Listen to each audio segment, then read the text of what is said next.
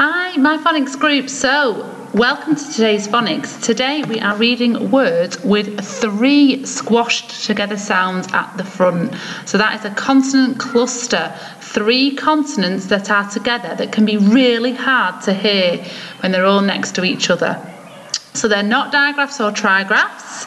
They are 3 separate sounds, but because they're so close together when we hear them, they can be very hard to hear, which means when we're reading and when we're spelling, sometimes we can miss some of the sounds out. So we're going to make sure that doesn't happen to us, and we're going to get really good at listening for those sounds. So I've got a word on the screen here. I'm going to have a go putting sound buttons on it, and I want you to say the sounds out loud with me. So we'll start at the left. We've got S and P and and then we've got a vowel, the I. So I'm going to stop there because those are our 3 consonants, sp and sp, and when we push them all together it makes a spr. So that's the first part of our word. We've got spr, and then we've got our vowel I and our digraph ng. Spr, I, ng. Spring. Like something can be springy, or you can have spring, this season, spring. Okay, next one. So we'll start with our sound buttons again on the left. We'll do our consonants first. S, t, I'm going to stop then because I've met a vowel. S, t, and st, str. So those 3 sounds together are making str. And then we've got our digraph E, and the last consonant, str, eat, street. Some people live on a street, and there can be lots of shops on a street. Okay, next one. Starting on the left, say the sounds out loud with me. S, and then I'm meeting a vowel, so I'm going to stop there. Sk, skr, skr.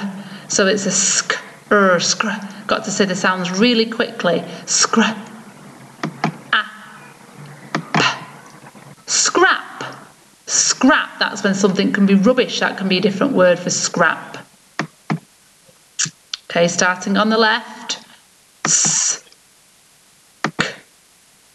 and then I'm meeting a vowel, so I'm going to stop. There's those 3 squashed together sounds again. S, skra, skra.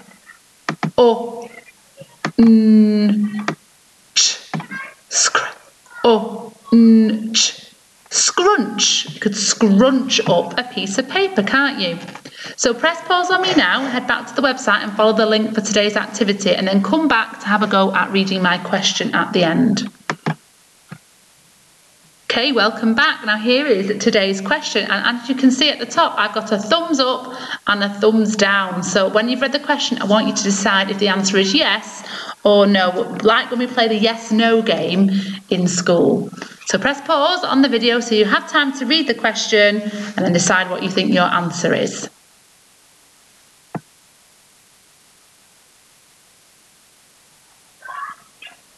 Okay, welcome back. I hope you've had time to read the question. We start off straight away with a tricky word in our question. The tricky word, have. We can't hear the et on the end, can we? It's tricky. Have, another tricky word.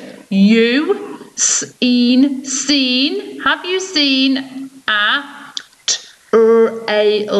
A trail, left. Left, tricky word. By, a snail, snail.